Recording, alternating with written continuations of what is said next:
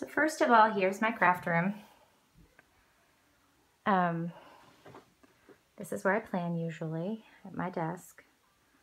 But this is my computer desk, so I kind of made two separate stations because in my last house I had a smaller craft room and I was noticing that I was junking up my computer space with all of my craft stuff, so I wanted to have a new setup. So in this room, which has this nice big closet to store extra supplies and stuff. I'll open that for you guys to see. So there's craft closet, and then it opens on the other side.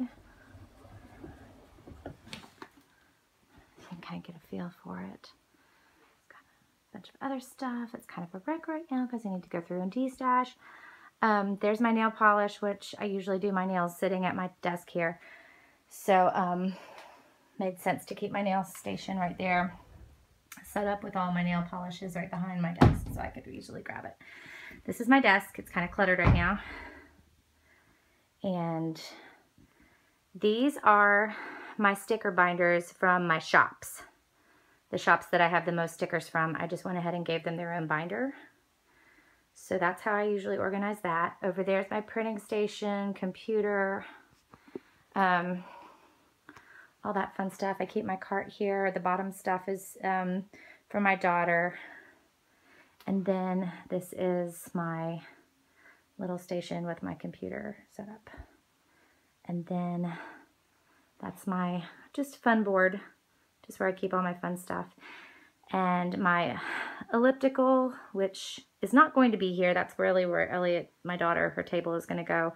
But when we moved in the house, we didn't want to take the exercise equipment upstairs, so we went ahead and stuck it there for now. But we're going to actually get rid of that one because we just got a new one. So we're just going to get rid of that one, and that's where Elliot's table for coloring and crafts is going to go. And then that's my Pez wall, which I've been collecting for a long time, have about 500. And then this is an old kitchen cart that I was about to throw out in my last house, but then I decided to put it in my craft room, and it ended up being the perfect space to store craft supplies and stuff. So these are the original binders that I used before I got my store binders.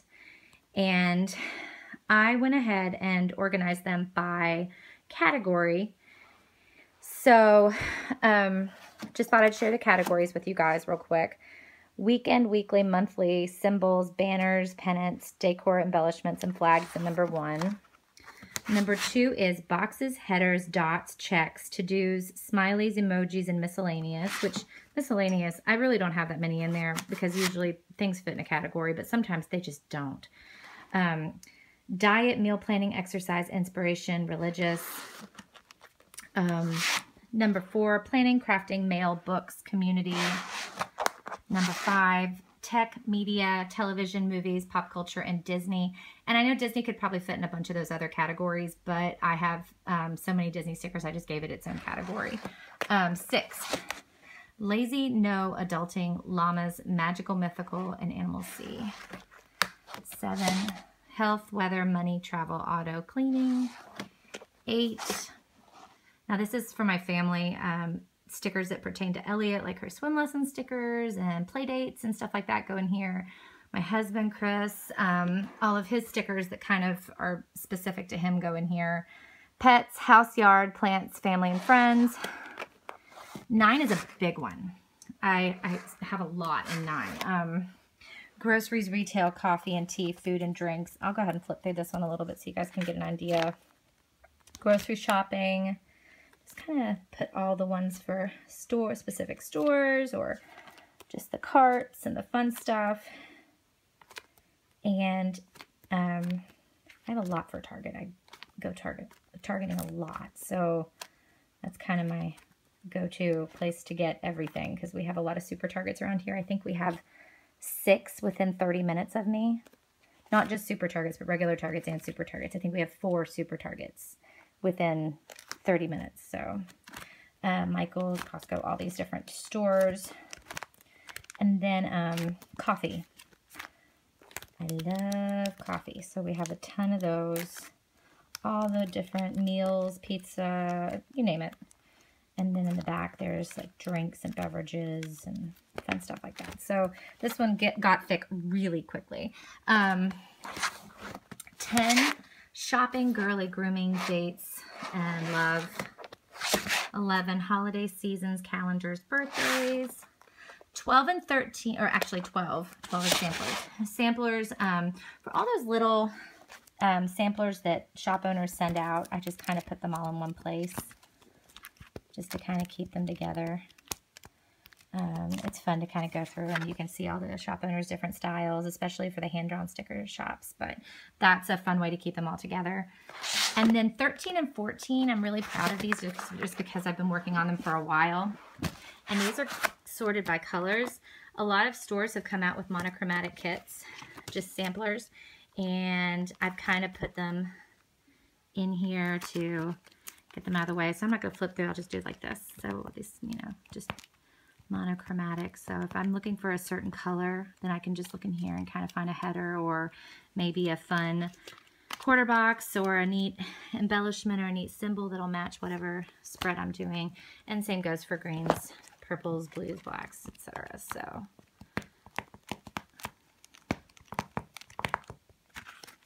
I really love those. And 15, these are just for miscellaneous kits. So I just have a bunch in here, just all sorts of different kits. Some of them have been used a little bit, some of them haven't. These are kits that, and then this is just clips. So I just keep my clips stored in here, some of my clips, but some other ones don't fit, so I need to really go through that. But as for the shops, oh, and my door, sorry.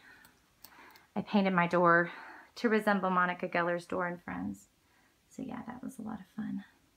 When we first moved in here, I just thought I'd have to, and these are just vinyl that I did to match her little gold embellishments or bronze embellishments on her door.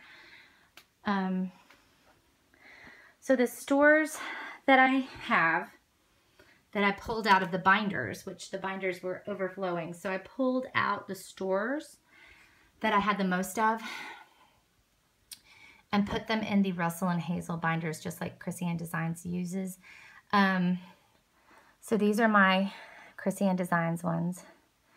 These three are from Plantasia Print Shop. Plantasia is who I'm on her creative team, and Kristen is just fantastic. I really, really love her designs. She's got such a great, great style. And then there's some Bubba Bear. There's 3 binders of Bubba Bear. And Lily Henry, I have 2 of hers. Rack paper stickers. I love Jillian and her design. She's awesome. Pretty Sheepy. Planner Penny. Little Red Prince. Hers is almost needing 2. Planner Junkie. Lil's Little Cupboard. Peanut Butter Taco. Monica just does an awesome job. Kylie and Chaos. Small Town Grace.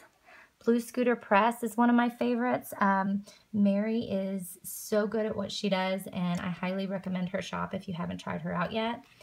Oh Hey, you can see my 2 full binders from Shannon and Dave, and they are so much fun.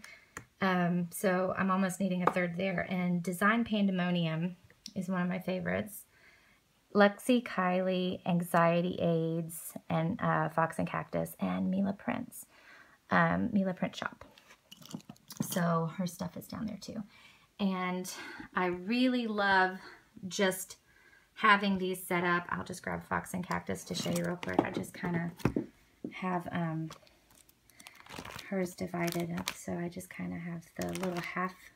These are just the little recipe card sheets for the tiny sheets. And a lot of them that have tiny sheets, like her and Bubba Bear, I just kind of have their stuff divided this way because it just really saves space, and it's easier to flip through and see everything, so you can kind of get an idea for how the rest of the binders are done. So yeah, and then I usually put the kits in the back, or if there's more than one binder, the kits have their own binder, like in Plantasia and Bubba Bear, they usually have their own binder. So that's how I usually go about organizing my stickers. when I noticed that one of my categorized stickers, when I noticed that there's a lot of one particular shop, then I usually just grab a Russell and Hazel binder, which the white pattern are really becoming hard to find, but I did find some on their website, and I have used Chrissy Ann Designs before to do that, to get some of hers personalized for the shops, and it's worked out pretty well. So it's a good system, but that just works for me. I know some people who do a file folder and like a flip through kind of thing, which works for them. So yeah, so this is my craft room, and this is where I spend a lot of time, but I wish I could spend more time. And thanks for checking it out. And if you have any questions, you can find me on Instagram at The Glittery Thumbprint. Bye.